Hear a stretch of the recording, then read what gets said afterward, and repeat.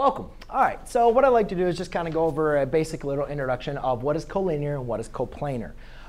So when we're talking about colinear, basically what we mean is co kind of means bringing in them together. Pretty much what it means is 2 points that are on the same line. So let's just kind of let's do an example here. So if I make up a line, and let's call this point A, point B, we can say that points A and B are colinear because they lie on the same line. And let's say I give it a third point. Well, since the third point is also on the line, points A, B, and C are all colinear. However, if I put a point over here, you can obviously see that point D is not on the line. So therefore, point D is non-colinear, or not colinear with these other points. I could also draw another intersecting line. And let's call this point E. So you can say that still A, C, and B, those are all colinear points, right? They all lie on the same line. However, point E is not colinear, does not lie on the same line. It lies on the same line with E and C. We could say those are colinear, but it is not colinear with A, C, and B, as well as same thing with D, because that's not on any line. So obviously, it's not on the same line. When we're looking at coplanar, and I like getting with coplanar because it's always very difficult to understand kind of graphing a flat surface that extends indefinitely. So coplanar is just going to be any points, again, that lie on the same line. So let's call this A, B, and C.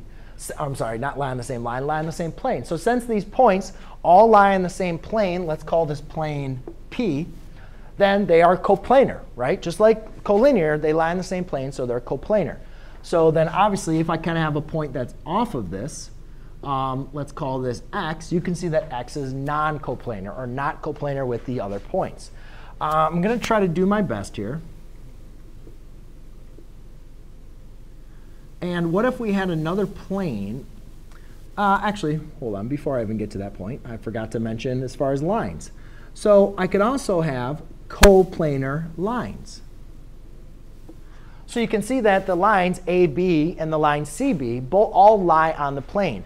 However, if I was going to think about if we have a flat surface, and I was to shoot a line going straight up, which I'll try to represent like this.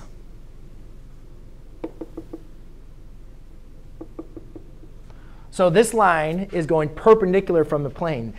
Therefore, the point still lies on the plane. However, the line does not lie on the plane. So therefore, that is non-coplanar. These lines are non-coplanar. And you could also, what I was trying to do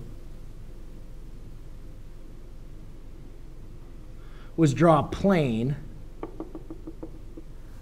that rather than having a line that goes perpendicular, you could also have planes that are perpendicular to each other.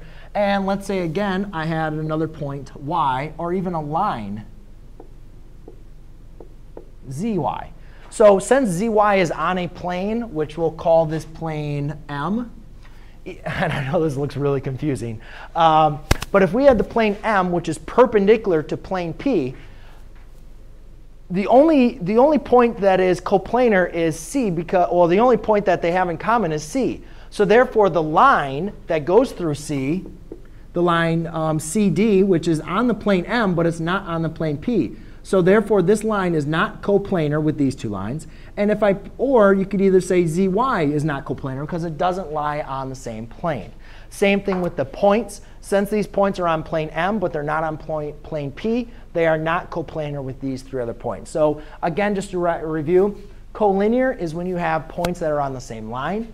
Coplanar is when you have points or lines that all lie on the same plane. And if they are not colinear, they're non-colinear. If they're not coplanar, they are non-coplanar. Thanks.